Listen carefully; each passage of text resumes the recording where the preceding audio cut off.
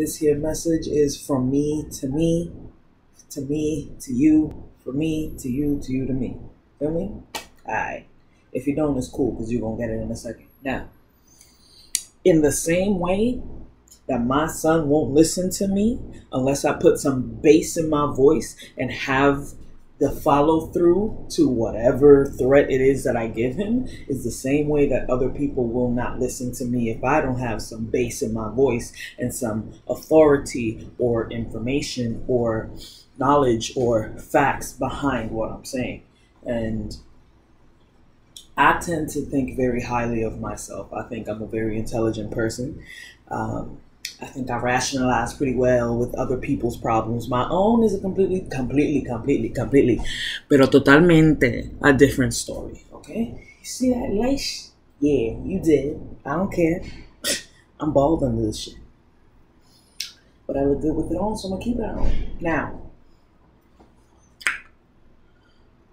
in the same way that my child must be spoken to in a specific manner, I'm going to make it my diligent duty to speak to you, whomever it is that decides to listen, in the same sort of manner, because I don't speak to my child like he's a kid. I speak to him like he's a full-grown adult, and it's not exactly the most respectful, and I'm working on that.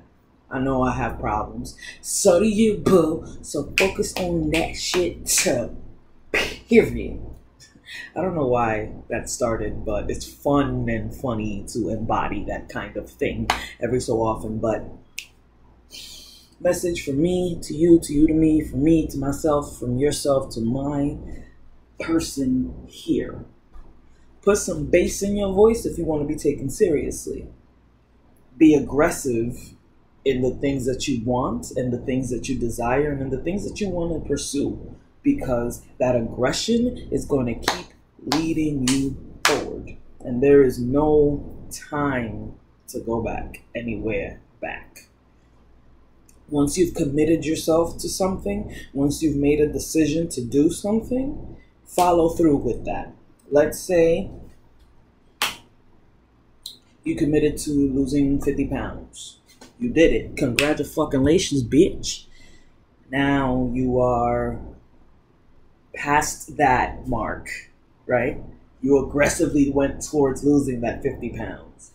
What happens once you got it? You're so happy, you're celebrating, and the first thing we do when we celebrate is eat lots and lots of good food, right? That good food eating becomes a regular habit, and we're back with the 50 pounds eventually that we wanted to lose in the first place. How did we get here? The aggressiveness that we used to get to the point that we wanted to get to when we made that decision stops when we focus more on celebrating our victories than on the work that needs to be done. Because the 50 pounds is not just 50 pounds that you're losing.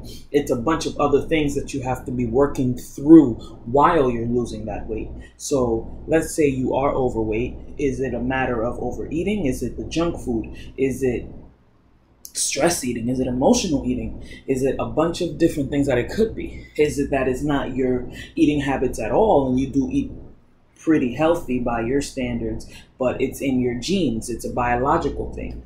For whatever reason that it may be, okay, you have made the decision to no longer be here.